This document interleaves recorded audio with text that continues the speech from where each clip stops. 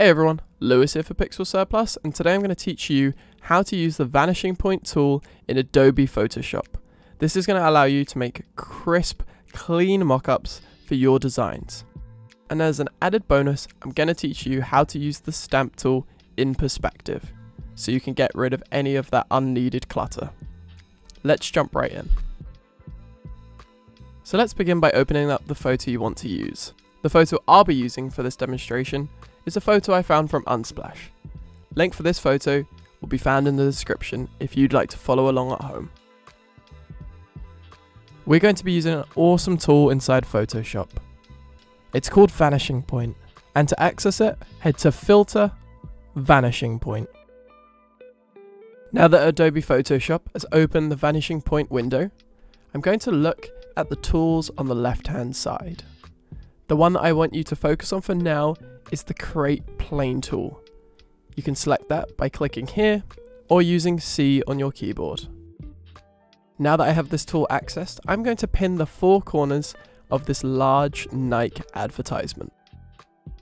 It's likely that your photo won't have clear and obvious perspective lines like mine, so take some time and really think about the perspective of the photo. For example, if this billboard wasn't here, I could use the roof, the walls of the building, and even the brickwork throughout the building as my horizontal line. One quick thing to note is that Adobe Photoshop's pretty smart, so if it thinks your perspective doesn't make any sense, it's going to make your grid red or yellow. Just make sure that you've found the right perspective and that your grid's blue before moving forward. Once you're happy with your perspective grid, like I am around my billboard, I can grab my anchor points and drag them to match the entire wall. How cool is that? So you built your perspective in Adobe Photoshop, but as you can see, there's still a massive piece of artwork right where I want my design to go. So now we're going to learn how to use the stamp tool in perspective to remove unwanted artwork and blemishes. While still in the Vanishing Point window, you can access the stamp tool by selecting this icon or by hitting S on your keyboard. Let's take a quick look at the settings of the stamp tool. There's diameter, hardness, opacity, and healing. For the diameter, I like to change it depending on the size and scale of the artwork I'm working on. And of course, you can increase or decrease the diameter by hitting the open or closed square brackets. Hardness, I like to leave on 0, so it's nice and soft. Opacity, I always leave on 100. And healing is an interesting one. With healing on, Photoshop's going to try and be smart. It's going to match the surrounding areas, colors, textures, and tones to try and give you the best result. By turning healing off, Photoshop doesn't try and do anything clever. You just get a straightforward copy of the area you selected. I'm not going to say one or the other is better. It's about using both to find the best results. So let's learn how the stamp tool works. First, select the stamp tool with S on your keyboard. Then we're going to make a selection of the plain wall. I can do this by holding Alt on my keyboard and selecting above the Nike logo.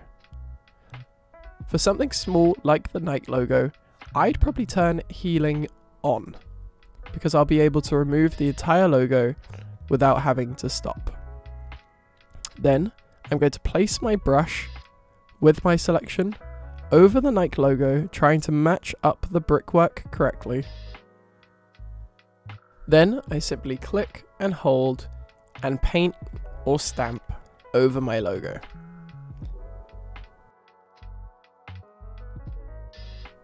Then I release. As you can see, Photoshop did a great job of stamping that logo. Now let's move on to something a little more challenging like the text. For the text, I'm going to be turning healing off so I'm in better control. First, I'm going to make a selection underneath and simply stamp over the letter E. I find it best to take small sections at a time, and the closer you can get your selection using Alt to the piece that you're trying to remove, the better the brickwork, the lighting, and the tone will match. It's definitely going to take more time, but the result is going to be worth it. I'm just going to keep working on the text until I've stamped away all of it and I'm happy with the results. Remember, you're learning something new, so mistakes will happen. Just hit Ctrl Z on your keyboard to undo. If you're following along at home, feel free to pause the video now and take as much time as you need. I'll be back to talk about how we're going to remove the large figure in our billboard.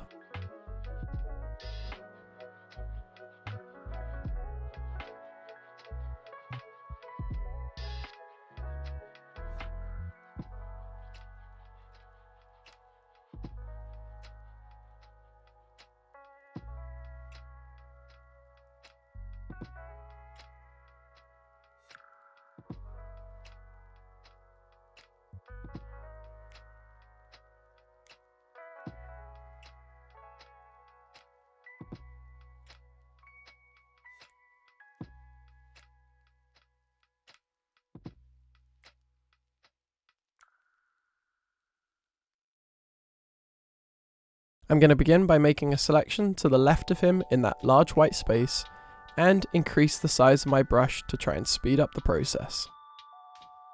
With healing turned off, I'm going to slowly but carefully stamp over the illustration of the man and replace him with the white wall below. If you're following along at home, once again feel free to pause the video and take as much time as you need. It's a slow process, but you will become quicker and you will be happy with the results in the end.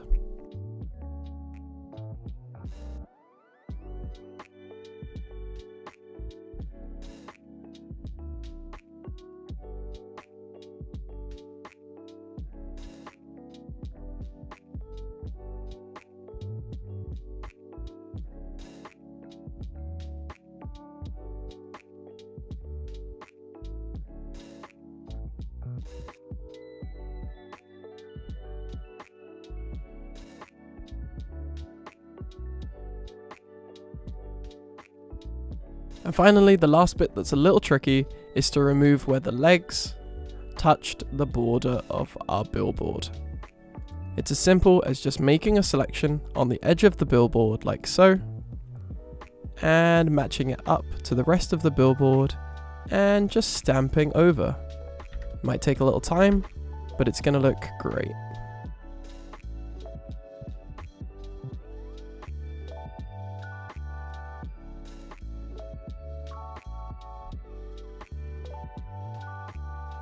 Awesome, now I've got a white brick billboard that I can apply my designs to create realistic mock-ups in the future. Not only that, but you've also learned how to use the stamp tool in perspective in Adobe Photoshop. Now it's time to add our design to our new perspective mock-up. I created this piece of design using Mojito font. This handy semi-condensed font includes clean and textured styles and is perfect for both your modern and vintage projects. This font can be found at Pixel Surplus and the links will be in the description below. Go check it out. So I'm going to begin by copying and pasting my vector design into Photoshop. I'm also going to select to paste as a smart object. Now that my design's inside Photoshop, I'm just going to increase the scale. I'm going to make sure that I'm working inside the vector smart object layer, and I'm going to press Ctrl A to select everything, and then Ctrl C to copy. Next, I'm going to turn off the visibility for my smart object layer, and I'm going to create a new layer above that. Working inside my new layer, I'm going to head to Filter, Vanishing Point, and I'm going to hit Ctrl V to paste. I should now see my design inside the Vanishing Point window. Using the Marquee tool, I'm going to drag my logo onto the perspective grid, and just like magic, our logo is now in the correct perspective. If you'd like to increase or decrease the scale of your artwork, hit Ctrl T to transform, and then grab one of the four corners, and whilst holding Shift, scale proportionately. Once you're happy with the scale, spend some time maneuvering your design around your perspective grid. Then, press OK in the top of the Vanishing Point window. Great, now it's time to add those finishing touches. Let's zoom in so we can see all of those small details. Double click on layer 1 to bring up the layer style panel. Make sure that you're working inside the blending options mode. We're going to be working on the underlying layer slider. Head to the right hand side and whilst holding Alt, grab the white slider. Now, slowly drag the left portion of the slider to the left until you start to see the texture from the wall come through your design. Now, click and hold on the right side of the white slider and begin to adjust that as well. Take some time to play around until you find your desired effect. If you're following along at home, I've gone for 165 and 195, but your mileage might vary and it really depends on the effect that you're going for. Once you're happy, press OK in the top right of the Layers Style panel.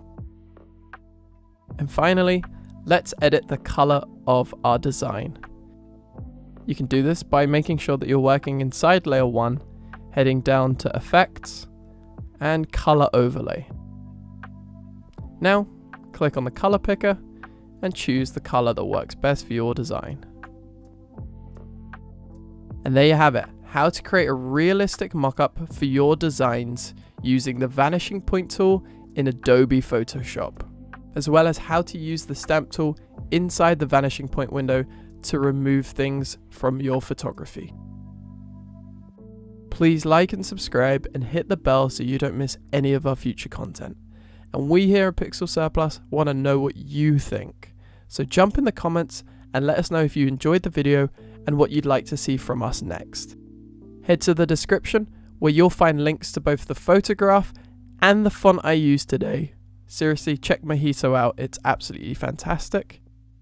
As well as the link to Pixel Surplus. Pixel Surplus is home to the best free fonts, textures, mockups, templates and tutorials, as well as the best font bundles on this planet. I'm talking about the highest quality fonts at the lowest prices. Go check it out right now. Thank you so much for watching and have a great day everyone.